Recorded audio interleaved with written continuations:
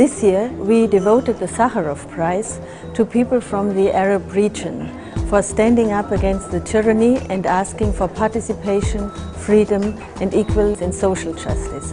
For us this is very important because we listened to those in being involved and we learned that yes, people power works. We also learned that they reminded us that the European Union for too long supported all those dictators who oppressed them.